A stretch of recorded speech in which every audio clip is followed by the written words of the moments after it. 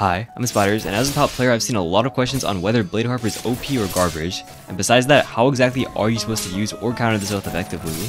All of those questions will be answered in this video. Let's get into it. Now, the first thing I'd like to talk about is the reveal mode and whether or not you should be using it. Now, because of the long animation, you have to use it at the start of the fight, and you have to decide whether or not you want to commit to it or just cancel it early. It's not really practical to use this in the middle of the fight because you can just get hit by your opponent during the long windup. I mean, I guess you can run away, but you know, your opponent can also chase you and it's just kind of a pain to deal with. But really, the windup and all that aside, I really don't think you should ever be using this mode because it has some really huge drawbacks that are really bad for it. In the background, you're seeing a sped up fight, and you can really see just how fast your HP is draining from Wither. It is insane. And it makes sense there would be a drawback, right? Because you get some really nice benefits from having a reveal on, having the permanent air dodge attack, which I'll talk more about later, and also all the other benefits when you uppercut and get some extra damage and all that. But honestly, if your opponent has any defense skill whatsoever, like the F button is not completely broken, then in my opinion, there's almost no chance that you'll be getting more damage than your HP is draining. And the HP drain is just way too much. It is insane. You can see I can't even like go full time match without being drained to 0 from this. And that also comes with the full wither effect, which means you can't even heal any of this damage back. So that is really bad. I seriously do not recommend using reveal. Not just in Chime, but also in Overworld as well, since that wither effect will be a bigger deal there too. So yeah, highly recommend avoiding using reveal. Now besides that, we also get 2 monsters of course, being Palm Strike and Decimate. Unfortunately though, I also think that these monsters are super underwhelming, at least just from what we know so far. At least in their base form. Palm Strike, it just has a super long windup, really bad hitbox, and like honestly, for all that, it does like no damage as well. So I really don't understand why you would ever use this mantra. It's just bad all around. And Decimate, honestly, I think it suffers from the same problem. It's just nothing crazy all around. It's just mediocre windup and damage, and it's really just nothing crazy, especially compared to the other oaths. Like Jet Striker, you have really good monsters, Jet Kick, Fake Strike, all that. Or even the no requirement oaths like Dawnwalker having Radiant Kick, which is still pretty good. So yeah, super underwhelming mantras, and also they have a pretty long cooldown as well, just from what I've seen. So that doesn't help either. So of course, right there, I was just talking about these monsters in their base form, not using True Strength or Reveal, which activates True Strength. So yeah, now these monsters do have a pretty considerable damage buff when you do have True Strength active, which makes them pretty solid in my opinion. But the problem with that is, like I said earlier, the first way to activate True Strength, which is Reveal, is really bad because of the HP drain, so you should never be using that, so you can't really get that benefit from that. However, there actually is one other way to activate True Strength, which is landing consecutive M1s in a row without taking damage. But the problem with this is that this is extremely hard to proc in most situations. Now, the talent that gives you this benefit doesn't specify how many M1s you have to land in a row, but just from quickly testing it out, I can tell you that that number is 5 M1s.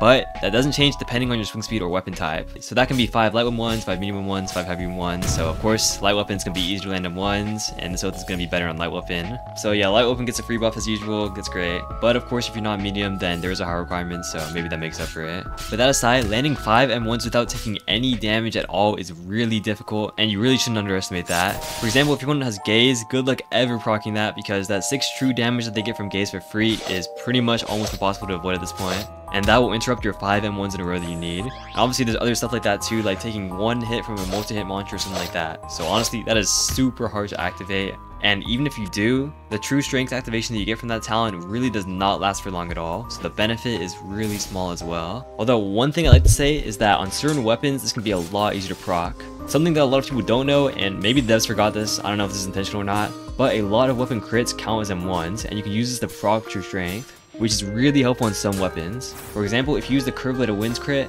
this crit actually counts as an M1 landing, and since this is a multi-hit crit, every take of that multi-hit counts as M1 landing and can contribute to proccing True Strength. So if you happen to be making a build that takes advantage of a weapon like that, then maybe this build could be better for you. So just throwing that out there, maybe that'll be helpful to some people, but good to know. Alright, now so far if you've been listening, pretty much everything I've said about this oath makes it seem like it's pretty mid all around, or just like not good in general. But there is one good thing about this oath I'd like to mention, which is Float Like a Butterfly. Now what this talent does is basically whenever you have True Strength active, which is unfortunate by the way, but when you have that active, whenever you do an air dash, you will immediately do a bunch of slashes, which are very powerful. Now, there are a lot of reasons why this is good, and the first of which is that this has no cooldown, so whenever you do an air dash, you can basically spam this and really take advantage of that, which, of course, having no cooldown is always going to be something very nice. Now, besides that, one powerful thing about this move that I like to mention is that for some reason, it just has, like, no AP frames. You can just throw this out whenever, and it is very hard to deal with. They'll probably fix this by next week, but for now, if that's something good, you can use that if you want to. Now, besides that, the best usage for this ability that I found is using it as a counter. If you've been using this ability a lot, something you might have noticed is that it gives you a ton of iframes throughout the entire move, and you basically can't get hit at all. Now, after you do an air dash, you will immediately get those iframes and immediately begin attacking. And from that, the best usage for this ability that I found is using it as a counter. Basically, whenever you have true strength active, whenever you think your opponent's going to be able to hit you, you can just pop that and get some free chip damage. And I haven't really seen that many people use this ability like that, but that is a really good usage of it, and I bet more people will start doing that with the days to come, assuming that they actually make it easier to proc true strength, which I really hope they do, given how hard it is and given how big of a downside there is with reveal. So yeah, this is a really good ability. You can just spam it if you want to. I mean, that'll work against most people right now because of the lack of AP frames, but of course when you start finding better players, that won't work as well, and you want to start using it more accurately. So yeah, just something to keep in mind. Alright, so that was basically all the info that you need to figure out how to use this oath properly, but just to summarize, some key points are that you really want to avoid using reveal, and unless you think you can get a ton of burst damage while having it active, the damage downside from it is just way too much, and unless they